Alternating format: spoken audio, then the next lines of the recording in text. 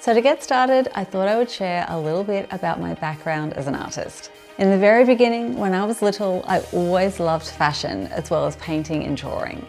It was what I did in my spare time when others were playing games and sport. I even convinced my parents to send me to weekend art classes at 9 years old. As I got older, I knew art would be a really big part of my life, but it was a different time back then. Technology wasn't what it is today. It was very hard to have a career in art without being discovered by an art gallery. It simply wasn't yet possible to pick yourself as a fashion illustrator or a contemporary artist. But I knew I wanted to do something creative, so I decided to study graphic design. I did this for 2 years before moving overseas to spend a year in London.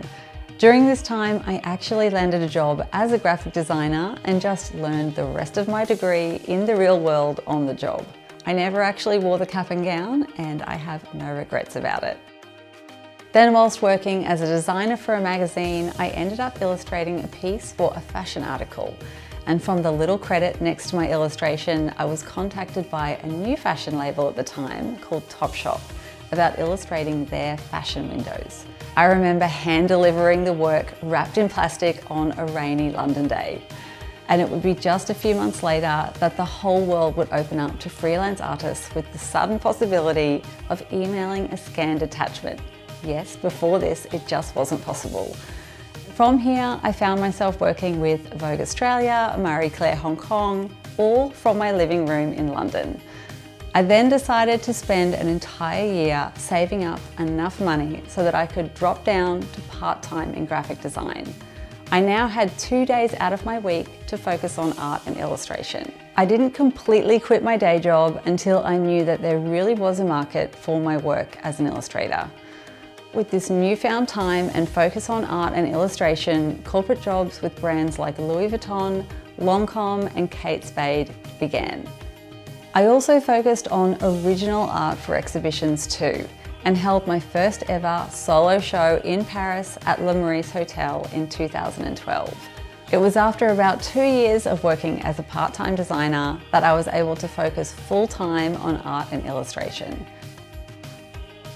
More collaborations with my dream clients came in from here, working with Plaza Athénée Hotel in Paris, the Ritz Hotel in London, and even creating my own hotel suite at the Langham in Melbourne, as well as my own champagne for Laurent Perrier champagne.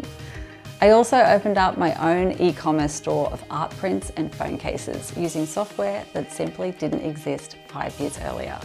During those years starting out, I never would have dreamed that a career in art could lead me to travel all over the world, as well as work from my own office space where I could design my own work week. I honestly think that freedom and time are my most precious commodities, and that creating my best life is about financial independence, but it's also about having enough time in my week to sometimes actually stop and enjoy it. There is no better time in history to create a meaningful side hustle or full-time business from your creative art. It's time to pick yourself. I hope this course changes your life, your mindset, and how you value your time and worth as an artist. So get excited, and I'll see you in the next lesson.